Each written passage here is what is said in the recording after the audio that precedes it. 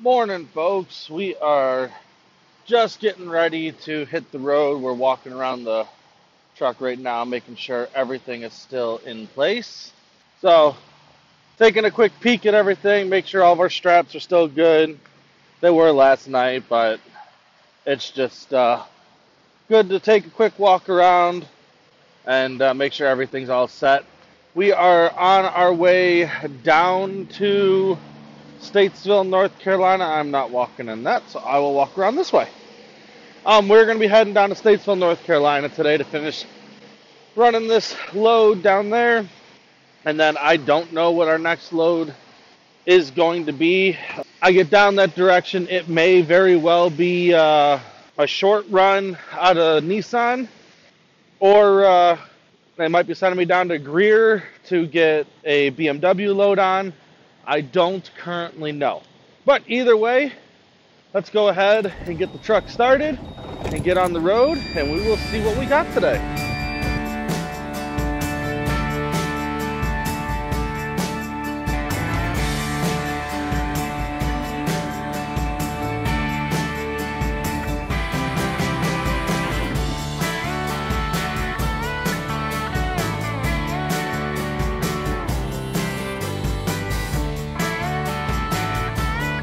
All right, what's up, guys? We made it down here to North Carolina safely.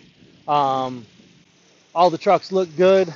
Doesn't seem to have had any issues on the way down here. So that's a cool thing. We're going to get these things offloaded.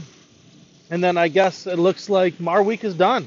It's Thursday afternoon. It's kind of going to be a short week for us. We're not going to be grabbing any more loads this week. We could run over to West Point and grab a load, but we're not going to be doing that. It looks like next week we're going to be training one of the guys that actually watches these videos. He's got a trailer that he is kind of learning on. He's done 2 loads so far with it, and they asked me to come on, run over and do a little, or help him out a little bit. So that's what we're going to do. We're going to run over there next week. So they don't have anything for us this week, so we're just going to go ahead and call it a week here. But let's go ahead and start getting these things offloaded, and we got to take them over there to the Chrysler dealer across the street. And yeah, this is what we got. That Jeep, again, that made height nice and easy. This truck obviously is way down to height.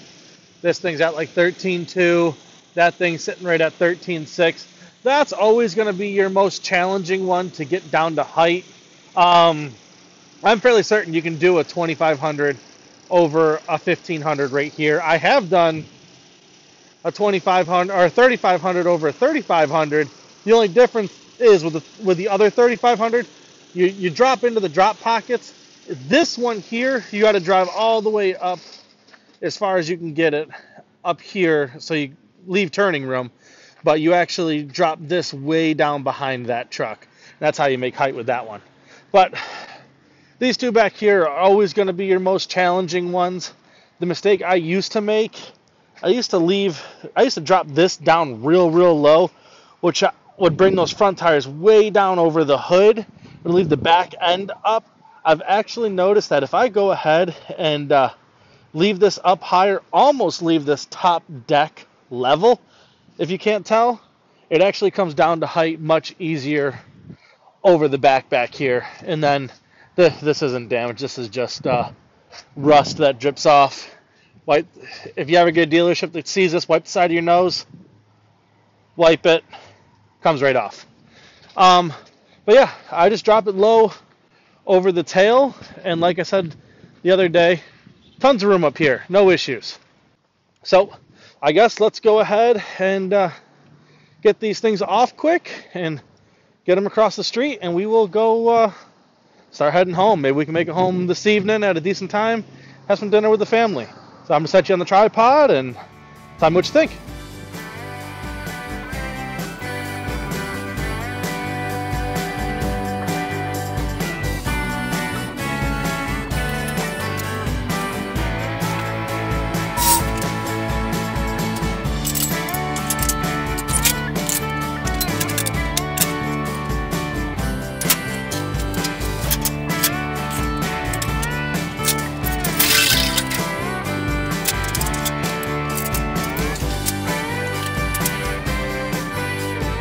All right, so got everything all unstrapped and pinned.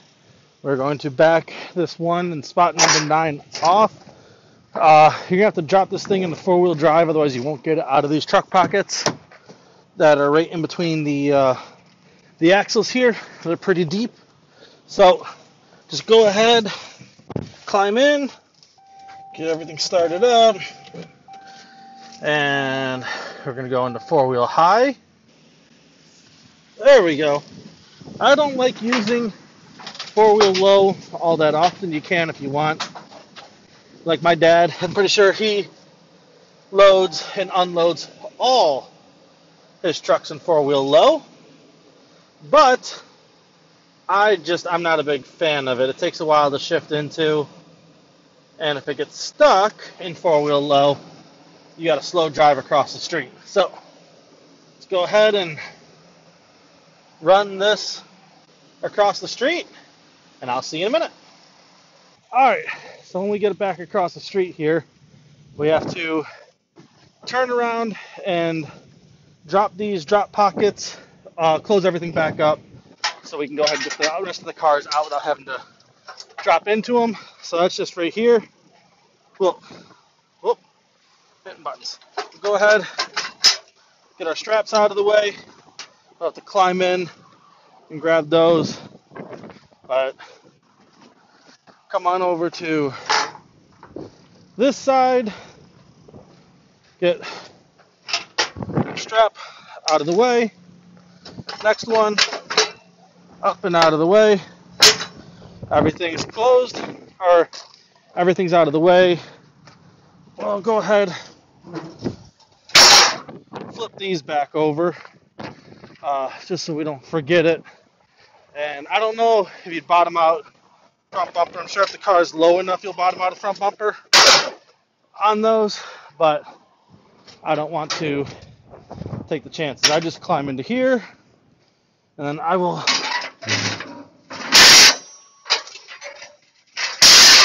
sorry, that's loud, but I'll just go ahead and flip those back over. So now all we got to do is back that one out, and for the most part, as long as you stay straight, it's nice and easy.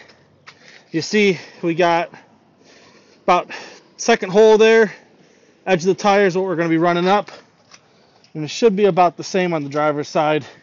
Might be the first hole. I usually hug tight on the driver's side, but if we come over here, look at the same thing, yeah, it's right on the first hole.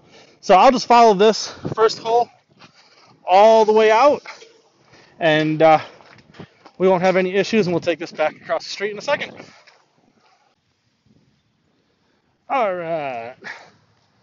So now this one, I do the same thing.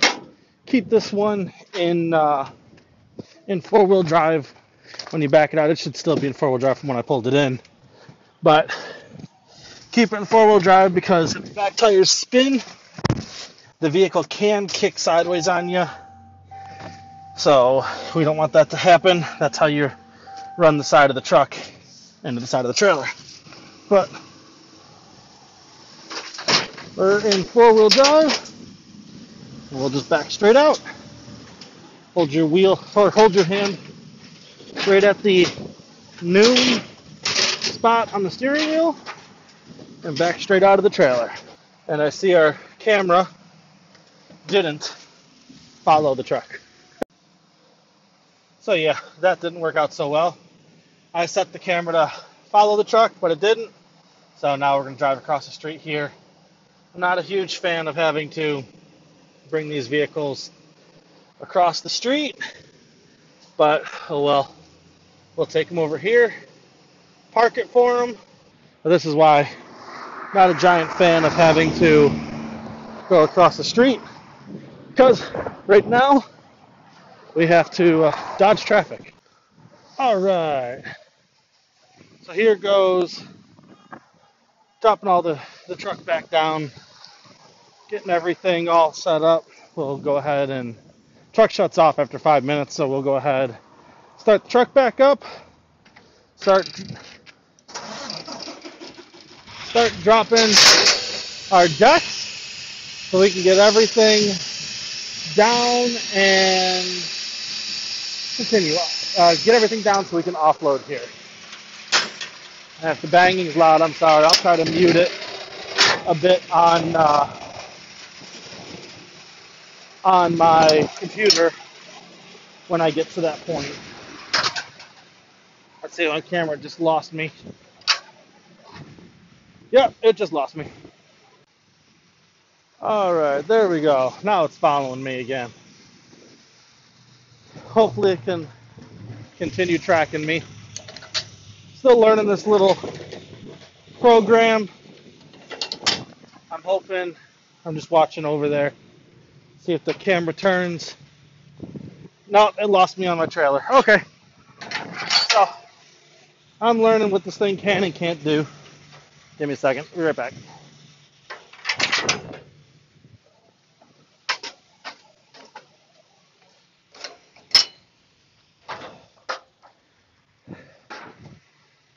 Oh, no, look. Never mind. I was wrong. I see the camera's turned my direction. All right. So now, I'm going to lower the bottom deck flat. I don't know if you guys do that or not. I always lower my bottom deck. I'm going to lower the back deck so I can shotgun it out. The other reason I do that is it kind of pinches the ramps back there. It pinches the ramps so that way they don't just kind of slide back in as you shotgun the deck out. So now I can, once I get that all the way out, I'll just raise the deck back up. And I don't have to go over there and reset my pins. Or, bleh. I don't have to go over there and reset my ramps. So if you look right now, they're all still nice and straight. So I'll lower the back deck down. Remember what I said before. This middle deck, we're going to have to unpin the back of that deck here in just a second. When we do that, we're doing that so that way I can slide those ramps back in place so we can drive that top truck off the trailer without having issues. So I'll drop this middle all the way down, and then I'll do I'll unpin that back deck there. So now we just come over here, stand off to the side, and just one pin, then come over to the other side, and do the other pin. Doesn't take long.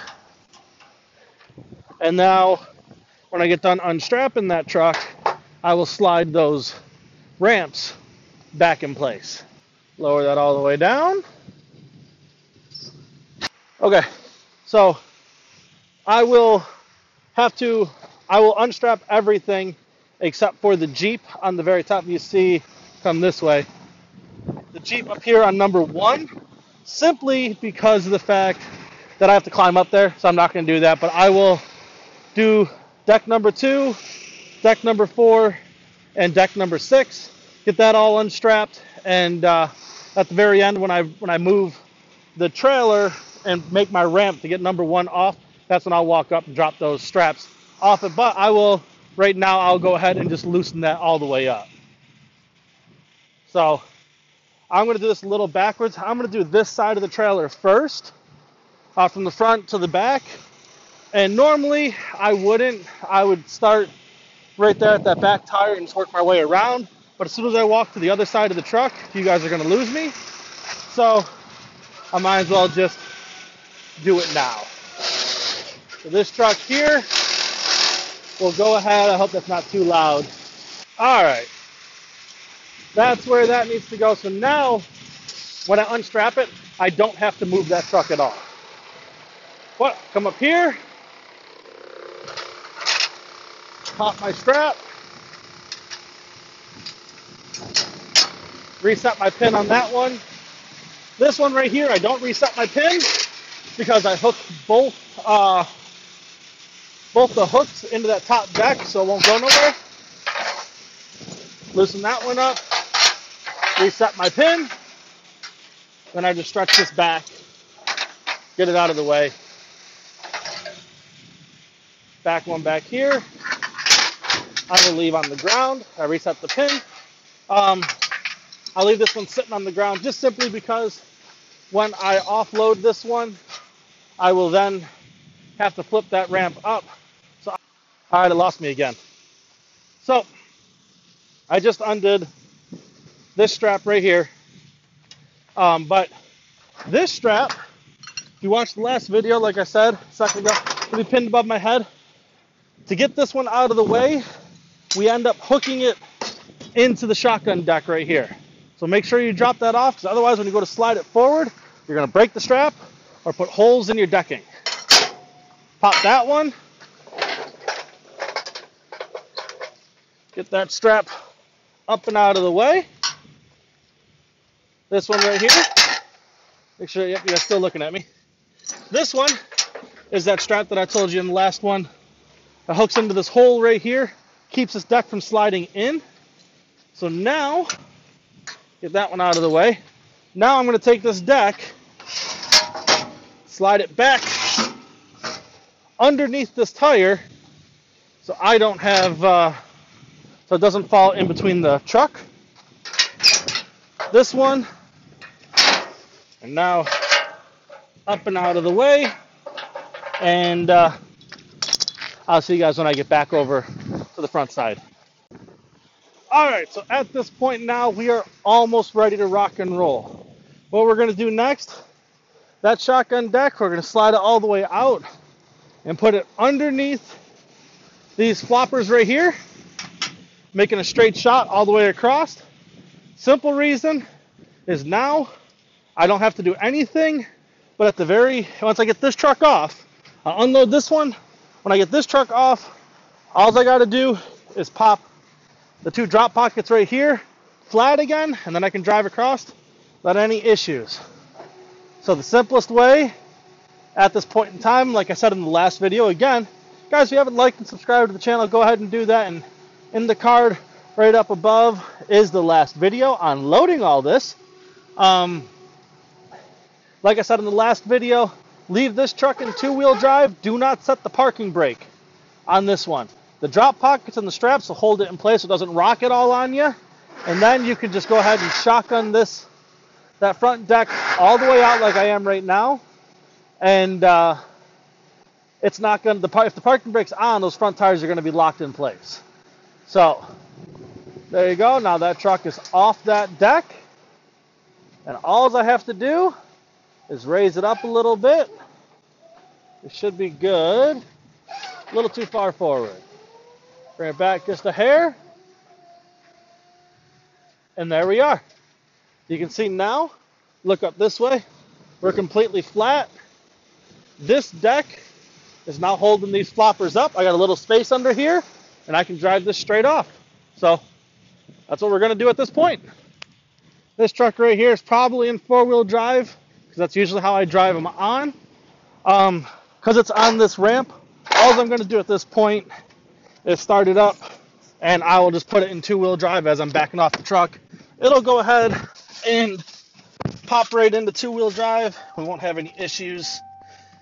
So, parking brake off, two-wheel drive, reverse. I'm going to pop that mirror out because now I can use my mirrors again. And we're backing off the truck. And it is literally that simple. Take this one back across the street, and I'll see you guys in a minute. So this next one, you guys can see down in the drop pockets. So this one, I'm going to have to click into four-wheel drive. It does take a couple seconds. Obviously, it seems like these trucks don't have much torque like the trucks I normally haul when I do haul them. So it's going to take an extra second or two for this thing to go into our four-wheel drive low to get out of these drop pockets. But go ahead, start that process now, which is going to be shift into neutral, press the four-wheel drive low button. They went into four, now went into four low. All right. So set my mirror, and now we just back out. Up and out. Now go slow, because this front bounces kind of down into that drop pocket. You can do damage to your trailer, but also if you don't do that, you can slam the front bumper on some of the lower sitting, like these 1500s. You can slam it down onto the ground and do damage to it. All right, I really don't think it just recorded me lifting those pockets back up. If not, it's in the other video. But go ahead, walk up here. This truck, same thing. It's in two-wheel drive right, or no, it should be in four-wheel drive right now because I didn't have to split deck it. So being that it's in four-wheel drive, that's how you want to back it off. So that way your tires don't spin. Because right now, if your back tires spin and this truck kicks sideways, you can drop the truck off the side of the trailer, and that's not going to make for a good day. Turn my parking brake off, adjust my mirror, and we are backing out of here. Maybe. There we go. Man, these things don't want to move. So right now, go ahead and click the two-wheel drive button. Let it continue to go down into two-wheel drive as I back off.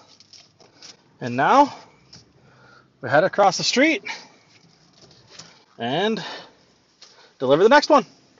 All right, so now I'm going to walk over here, grab my gloves, and last step, it's going to be building our ramp up to that Jeep over here and getting that one down. So normally, if I'm not recording, this is the longest portion of the whole job. I got to get this deck, this first deck, in its right position, which is right there, and forward to back, I mean. And then I got a little, on the other side, I got painted on arrow with little line, so I know how far forward and back that deck goes. I'll go ahead and raise this deck up. It takes a few minutes. It's kind of slow. These two-stage rams, which allow these decks to get so low, they just take a little while to move. So go ahead and now raise the front of it up. And then next is going to be the back, or the top deck here, which is going to be deck number 2, is the way it's numbered when loading wise. This is only number 2 if you're loading 10. Otherwise, normally there's nothing on that deck. That one's up. I'll go ahead and raise this deck up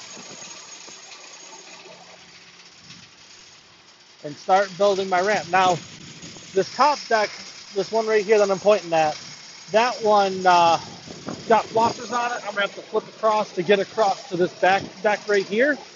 I'll do that when I climb up there. Next will be, after this deck is in place, I will turn around and raise the trailer deck up, and then walk up the trailer, make sure to get everything offloaded. Or make sure to get everything in a straight line. So that looks about good to me. So come over here, we'll raise this deck up, touch those floppers. There we go. We've built our ramp. Normally you want to keep it as straight as possible, but being that this is a Jeep that I'm taking off here, I'm not too concerned. I got plenty of room for my height on this. You looking for this one? Got one right there for you.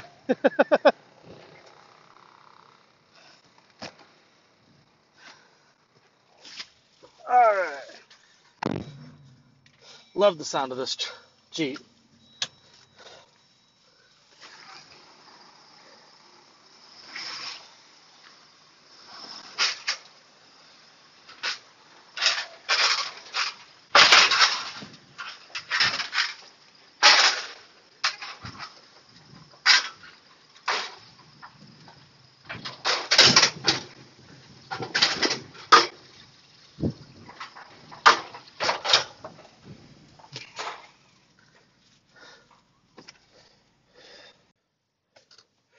All right, what's going on, guys? We are on our next load. You can see the cars back here behind me.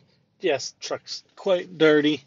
Um, I forgot to film an outro for this one, so guys, I appreciate you guys watching and hanging out with me today. I hope you learned something. Also, right here, if you want to be Also, right here, if you want to become an owner-operator, click that link and watch that video that is going to teach you the ins and outs on how to budget your money to be a successful owner-operator. Also, down below is going to be all the links that I normally have. If you want to become a driver here at United Road, go ahead and click that link. My name is Matt Wihlen. Use me as a referral if I'm the reason that you guys came over here. Also got the Get Upside app if you want to save money on your fuel purchases. You have the credit card that I always use, which is how I take my family to Disney. Go ahead and use that one as well.